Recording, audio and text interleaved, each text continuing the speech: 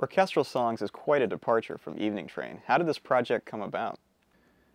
I did my first orchestration in 1996 for a full orchestra. When you're starting out, you're conservative. You write knowing what will sound solid. And in that case, I was writing an orchestration for Pavarotti, a Pavarotti and Friends thing. Tough way to start, I would think. Kind of odd. But it was actually one of his benefit concerts, pop musicians, so it wasn't like I was working for Claudio Abbado and Pavarotti writing up some modern piece.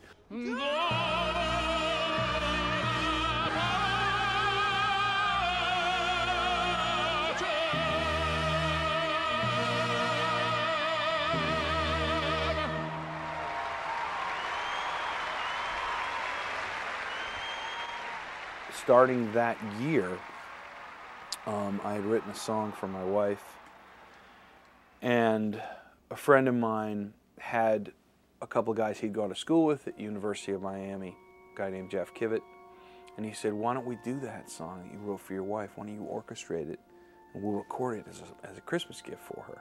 This is Want You Miss You Love You? This is Want You Miss You Love You, which is my least favorite. I think it's a nice song. It's my least favorite from an orchestration standpoint on the record. I just put it on there because Tammy loves it, and it was the first. Want you, miss you,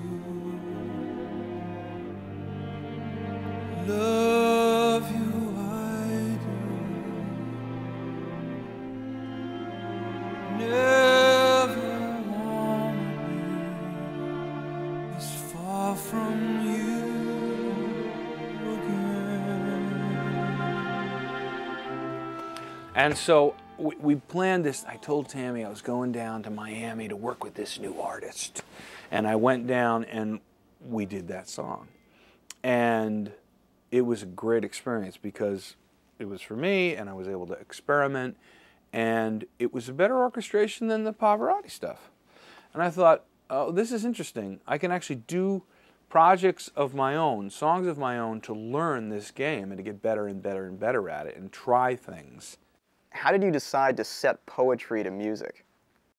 A number of years ago, when I started really listening to the guys that are, forever be my heroes, Bernstein, Mahler especially, Britten, their individual songs were so striking musically and yet short that I realized that was a form I wanted to work in.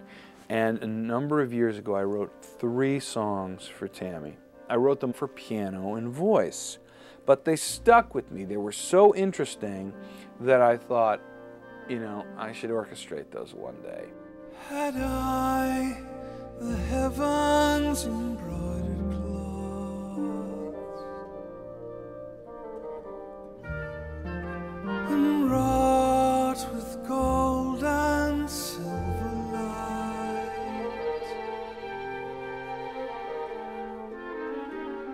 the blue, the dim and the dark clouds of night and light and half light.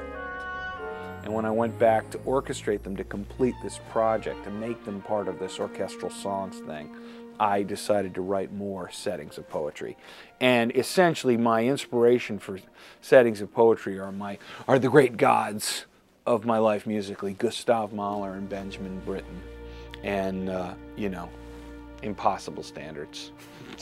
What was your creative process for setting these poems to music? It's interesting. I worried about it because I'm a novice in a way. I mean, I wanted to go study a little bit of the American composer Ned Rorem, because you imagine there are laws, certain assumed things. If you're going to set a poem, you set it as if it's sacred, right? Nothing's going to be greater than the poem. These are classic poems. I mean, the poems on this project are by Heinrich Heine, the great German poet. 3 by William Butler Yeats, the greatest Irish poet ever, and the remaining one is by William Carlos Williams. I would never change a word. However, as a musician, what I respond to is the sound of words. Sweep the house clean, hang fresh curtains in the windows,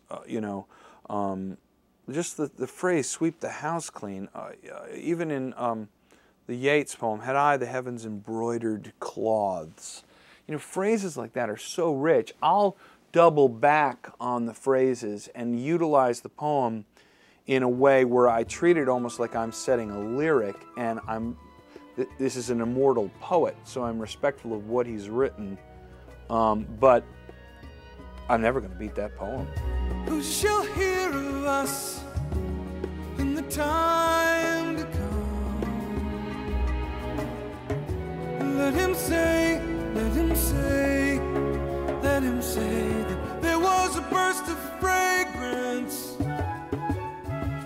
There was a burst of fragrance, fragrance from black branches. Now, you know, in the poem, this is a burst of fragrance from black branches. You know, but what a great phrase. So I just wanted to milk it. And also, one of the things I do is I have all these volumes of poetry. I mean, I have hundreds of volumes of poetry, and I will look for shorter poems, and poems that immediately seem to want to be set to music, or music of mine.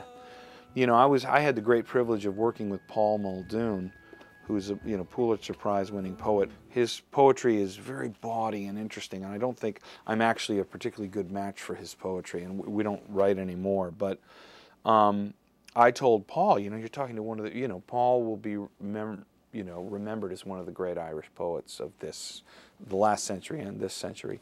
And I remember telling him, I'm working with Paul Muldoon. No one will ever know about me in 40 years. They'll know about you. But you have to understand, you'll send me things and I won't be able to set them to music. And it's not because of you. It's not because you haven't sent me something great. It's just because I'm not going to dare touch your words unless I know I can hear it in my head, that there's something there that I can bring something to. And each one of these poems was obvious. Like when I read Sweep the House Clean, it was just as if someone took the book and just went, yeah, freak. It was like instant. I said, I have to set that. When You Are Old by Yeats, I almost didn't touch that because it's one of the most famous poems ever. And bending down beside the glowing bars, murmur a little sadly. The inside of the CD jacket has a picture of Studio One at Abbey Road. It's obviously a very special place for you. Why is that? I will never, ever forget the first moment I lowered the baton in that room. I was writing a chart for a gospel record. I just remember the same year that Saving Private Ryan was released, whatever year that was, because I remember the producer and I were going to go see that over there. And I put the baton down and heard the sound in that room, and it was like, oh my Lord in heaven. I mean, I could not believe the sound. It was so glorious. It had this warm glow around it.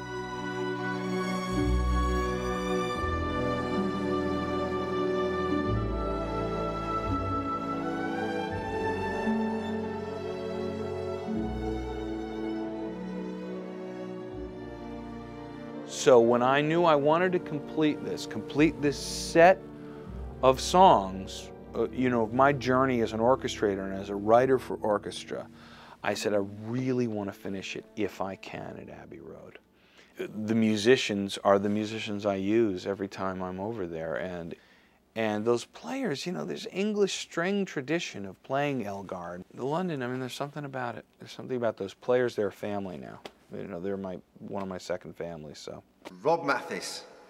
Rob has 2 rooms, which he absolutely thinks are heaven sent and his favourite spaces of all time. The first is his honeymoon suite, and the second is Abbey Road Studios, Studio One. Can we see the floor from there, Rich? No. Rolling. Here indeed is Studio One, Abbey Road Studios. There we are. designed in 1931, opened by Elgar, worked in by countless artists over the ages. What makes it special and why Rob gets it is because it just makes music breathe, and it makes the musicians breathe, and it makes the aim of the composer is met by the sounds that it creates. I feel extraordinarily lucky to work at Abbey Road, and have done since I joined, and it's someone like Rob Mathes who actually keeps you going, because it's actually the enthusiasm behind the music, and beside that it's just the sheer volume of talent that someone like that can bring, and when they arrive and have presence as well, I think that's a very, very special ingredient. Talent, presence, and musical ideas that will exceed and stay around for a long, long time. And I think orchestral songs should be on everybody's Christmas list.